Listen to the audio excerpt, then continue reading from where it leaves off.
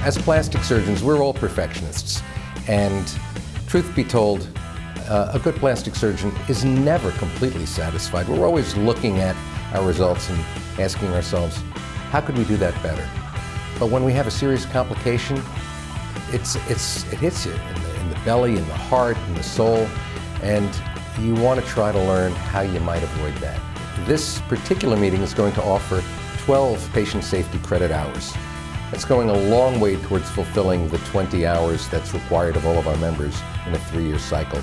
This is going to be a very different type of meeting to share with your colleagues how we all might do better in the future. That's an incredible opportunity for a meeting.